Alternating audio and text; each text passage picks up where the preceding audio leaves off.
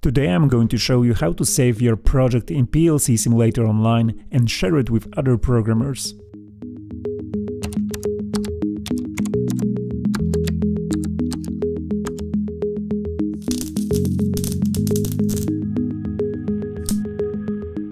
Let's start with why would you want to save your diagram. PLC Online will always store the last state of your ladder logic in your browser.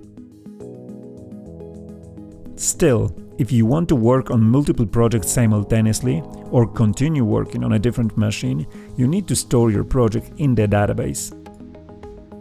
To do so, click on the Share button in the toolbar.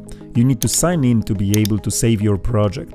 If you don't have an account, you can sign up for free.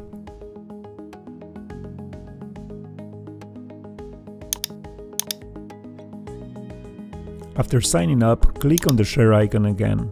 When your diagram is saved in the database, Share pop-up will appear on the screen. You can use your favorite app from the browser interface or copy the link to the clipboard.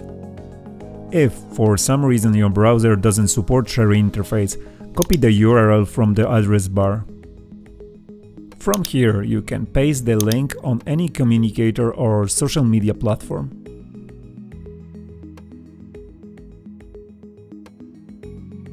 If you want to keep the diagram for yourself, add the address with the newly generated ID to bookmarks in your browser.